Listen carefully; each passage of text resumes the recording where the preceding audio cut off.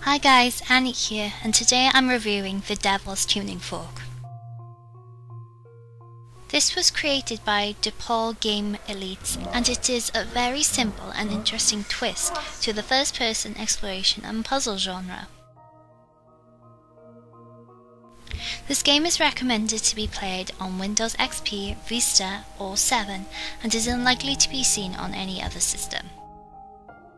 The Devil's Tuning Fork was announced as the winner of the IGF Student Showcase. That device is of no use to you, creature. An epidemic is sweeping across the nation. Children are going into comas and no one knows why.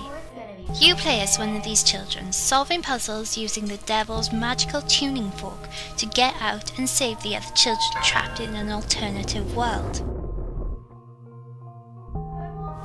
The gameplay is very simple, using WASD and the mouse buttons to move around the dark rooms. The game does have a slightly eerie feel to it, with the slow haunting music and the dark rooms you have to light up with the tuning fork. Sounds funny. Maybe the ground is broken. The Devil's Tuning Fork requires you to use both your eyes and your ears to complete the game. With all the different puzzles and slight parkour and the different voices of different characters throughout the game, focus you to concentrate on everything that's around you.